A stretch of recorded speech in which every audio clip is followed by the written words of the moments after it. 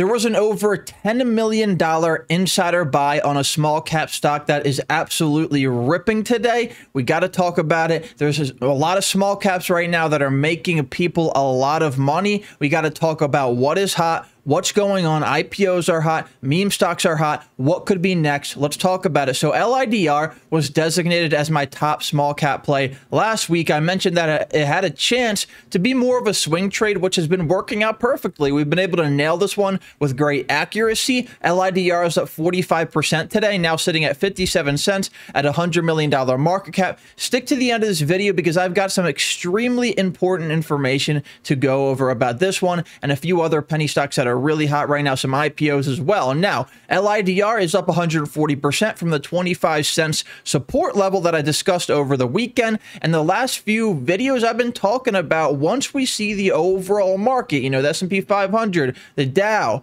and the NASDAQ, once we see that those start to cool down or consolidate, we could possibly see many massive movers within the small cap market, and that's exactly what has been going on. This is S&P 500, the SPY, and it's been consolidating, and small caps have been absolutely ripping, exactly like I have been talking about.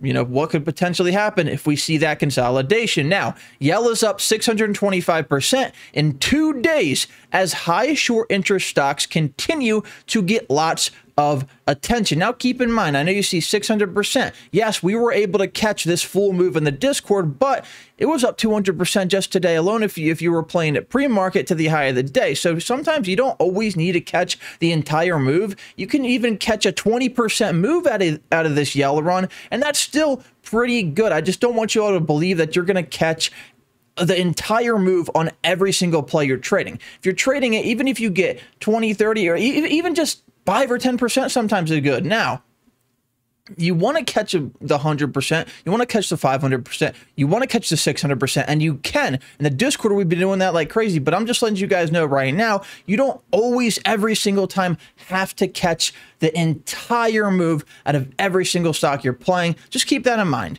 There was an article posted today talking about TUP and Yell as meme stocks. These articles, it's bringing back the 2020 and 2021 vibes. We love to see it, except this time around it's different. A lot of people are playing these as trades, short squeeze plays, or squeezing out the shorts, but I don't think with these, people are necessarily planning to hold like AMC and GME long term. We're just playing, retail traders are just playing these for quick in and out opportunities, which is going to create even more opportunities in the near future. So it's really, really good to see this hype back in the small cap game. Now, I covered Yell at $1.50 in yesterday's video. After the massive insider buys, I said Yell could continue to squeeze, and this is why I've been saying turn on the notification bell so you don't continue to miss out on these updates. These are very important updates you're not going to want to miss. Yell around 176% today from $1.50 yesterday to $5 at the high today. But since it was deep red pre-market, I think it was down about 15 or 20% pre-market early this morning, it actually gave 240% total. This is pre-market right here, and then this is 240% at the $5 high hit. In the private Discord, it was alerted when it was deep red pre-market this morning at 7:08 Eastern time. There is a Discord link in the top pinned comment. Go ahead, hop in there right now. We alerted it again 15 minutes before market open at 9:15 a.m. And obviously this is pre-market, and the big move happened during market hours. Of course, it was alerted by Lemon in the Discord Friday last week before that 600% move. And you can see the receipts over here, 7:08 a.m., the receipt right there. And then you can see pre-market 7:08. That's where it started right here. And boom, 240% from that alert. Discord members are absolutely banking right now. And Yell ran again today because there was another massive insider buy. MFN Partners bought 9.2 million shares at $1.29 per share, which has an $11 million value. This transaction took place yesterday, July 31st, and was reported today. So they were buying on July 31st. This was the same insider that bought 7 million shares under $1 last week. We don't know exactly why they are buying all these shares.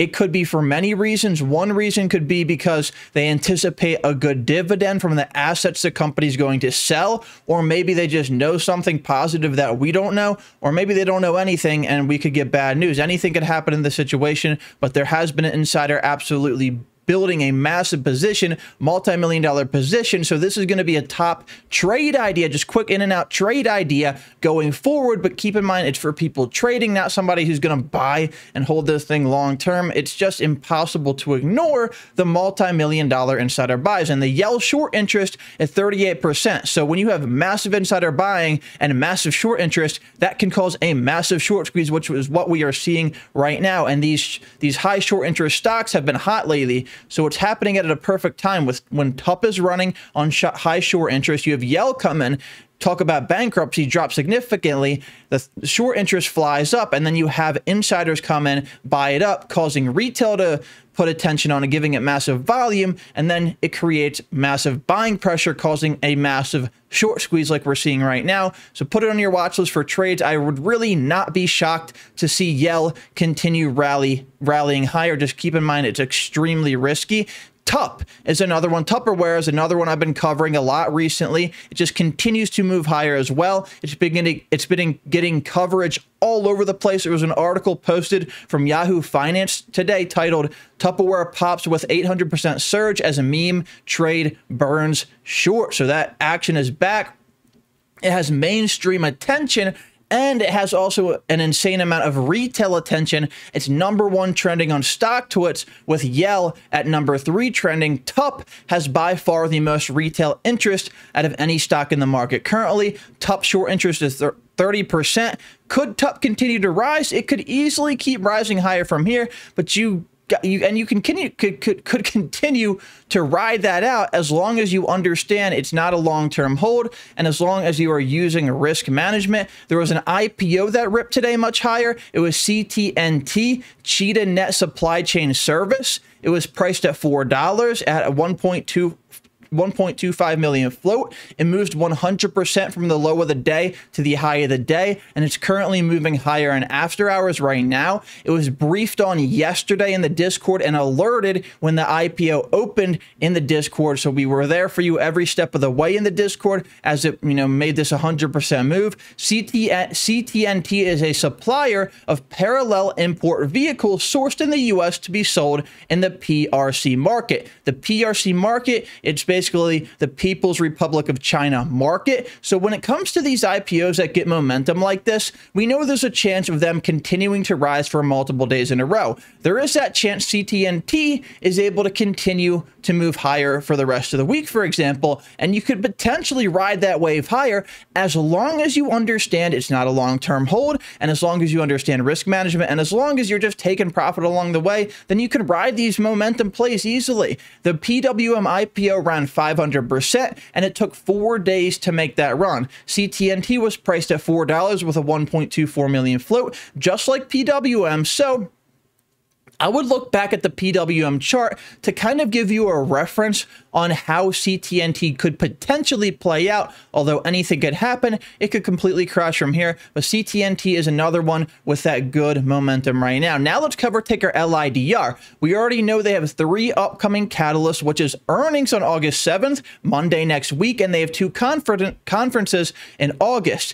What I would really like to see from LIDR is a bounce off 50-cent support. Then we continue towards the 60 and 70 cents resistance, and then make a move towards the 94 cents resistance. Then we can make our way towards $1. But I really want to see us bounce off 50 cents. If we get a little bit of pullback, bounce off 50, or maybe go a little bit below 50 and then reclaim 50, potentially if it stays strong, and then continue higher towards our next resistance levels.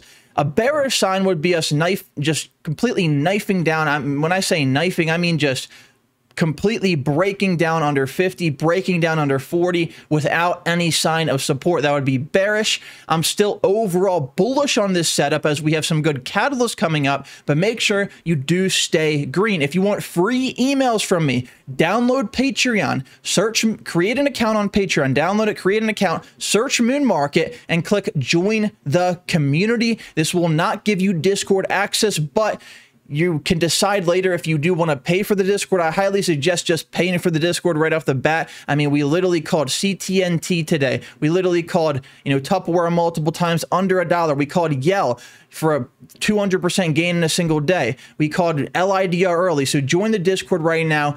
the small cap market is hot. You want to be in the Discord right now during this period of time, or you might miss a lot of bangers. I'm not a financial advisor. I'm just giving information on small cap stocks that are potentially overlooked by the overall market. Drop a like on this video if you do enjoy this content. That's it for me. Peace.